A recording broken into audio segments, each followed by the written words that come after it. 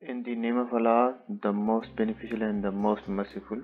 Before start exercise 7.2, let us understand one thing, that how to determine the cost of atom when total cost and the rate of GST is known.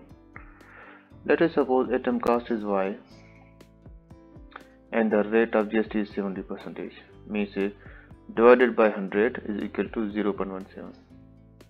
And we know that the total GST is equal to atom cost multiplied by a rate of GST.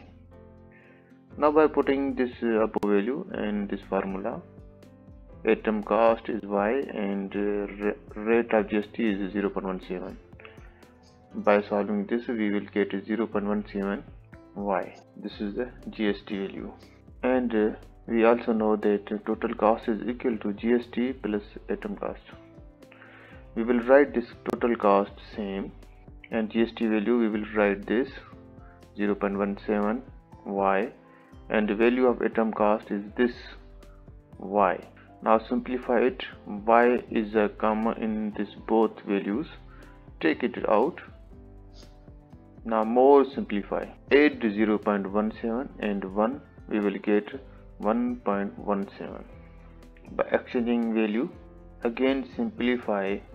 1.17 is multiplied with Y. When we shift it on other side, it will be divided with other side value. It will be divided with total cost. Hence Y is the atom cost, so formula for atom cost will be equal to total cost divided by 0.17, where rate of GST is 17%. Hope you understand this formula clearly. Now we will start exercise 7.2 in the coming video. Subscribe this YouTube channel and press bell icon. By act of this, you will get the notification of my upcoming video as soon as I upload it.